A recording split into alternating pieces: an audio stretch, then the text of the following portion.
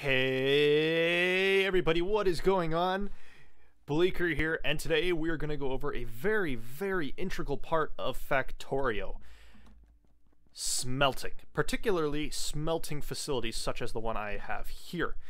Now, as you know, in Factorio, we bring raw iron and among other resources, and we cook them into, for example, iron plates here, or copper plates, or stone brick. So in today's episode, we're going to kind of go over what I envision as a very good, easily upgradable smelting facility. So first off, what do we need? A lot of stone furnaces. Like, I mean a ton. Now, as some of you may or may not know, like I stated in the previous episode, I am a controls engineer. With that comes quite a bit of programming knowledge. So when I do stuff, I try to do it in like groups of two or powers of two. It's just good programming. But before we get too far along here, I want to come down to this factory, a little sub-factory that my friend made. And these right here, these are electric furnaces. As you can see, they're much bigger than your average stone furnace. They actually are 3 wide. They're a 3x3, whereas your stone furnaces are a 2x2. So please keep that in mind while I'm setting up this factory, because there's going to be some very inconsistent spacing between this test facility that I'm going to make for us and the rest of my factory. So let's pimp out a smelting facility. So like I said, smelting is going to be what supplies your factory with everything that you're going to need. So when I do a setup here, this is just for example. Typically I would do a bring in resources, have, let's just say, an inserter pulling out, lead that down, have a belt off of that, and then have the materials come out of that.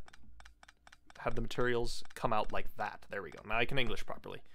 And you'll kind of see that very prevalently over here in my, for example, this iron facility that I have, which supplies for the entirety of my steel factory. The steel portion of my factory. But these I kind of set up kind of shoddy before I realized the form size of an electric furnace. So we're basically going to set one up here from scratch. Now typically for the most efficient, now keep in mind this is burning coal. Coal isn't horribly efficient. So for this I'm going to recommend, I would usually recommend just going with an electric furnace. However, I am not that far in my factory, so we're just going to set this up as best we can with stone. So for example, so let's just, God, I really did not plan out this episode very well. So I'm going to kind of show you what I would like to do with this. So as you know, a electric furnace would take up a form size, and I can't believe I just ran out of, we'll just place down inserters for this example instead.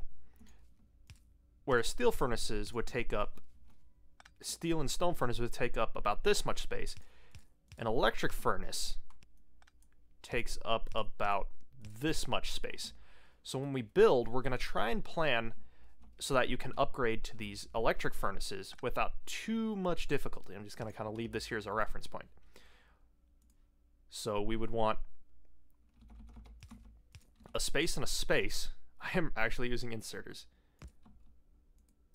When you set it up, you're going to want like 2 spaces in between when you upgrade to the next one. And then, like I said, when you upgrade to electric furnaces, there's also going to be the matter of it expanding, of it going down. Because remember, this is about the form size. This is the form size that this is going to take up. So you don't want to build your belt like right here. That'll carry your resources. You want to extend it out one away from that. So what you do, an inserter picking out of here and placing down along this belt. Actually, I lied.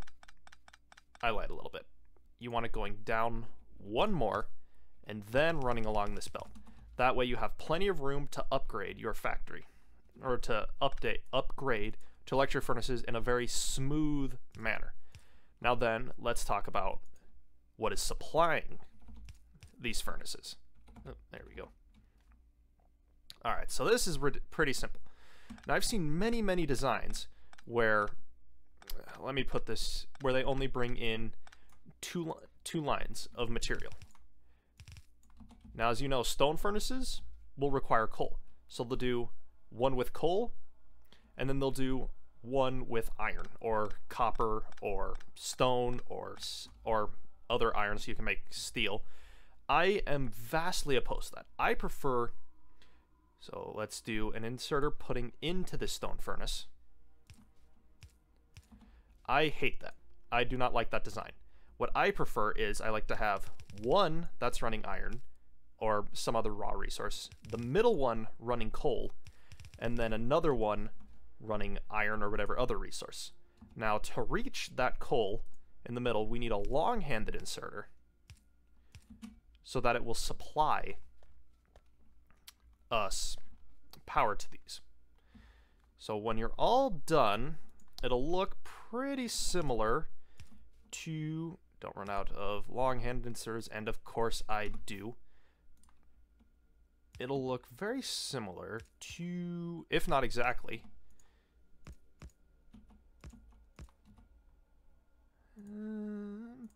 let's throw that, that. There we go. It'll look very similar to this.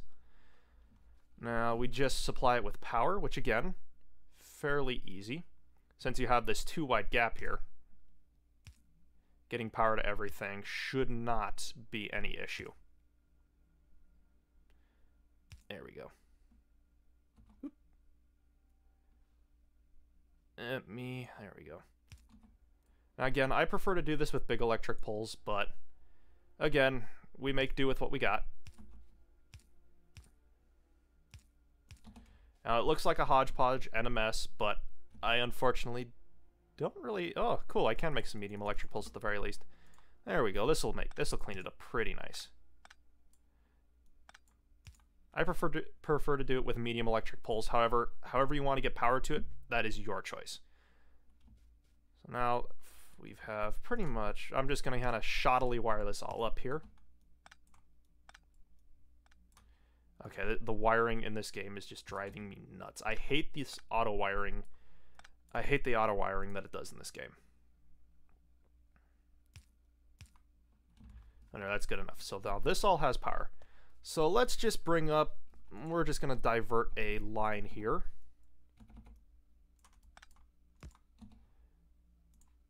Yeah, bring this up. So when you bring in your iron, it should look pretty similar to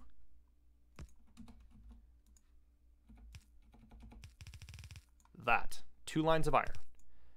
So you're going to run out of iron. The why I do this is because you're going to run out of iron long before you even begin to tap into like your coal, because you can cook multiple pieces of iron off of one piece of coal, especially when you start using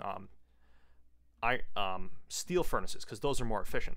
So then I'll split off a little bit of coal here, just so you can kind of get the full effect, because why not? I have tons of time to kill in this episode. So then I know the question will probably pop up. How many furnaces do I recommend?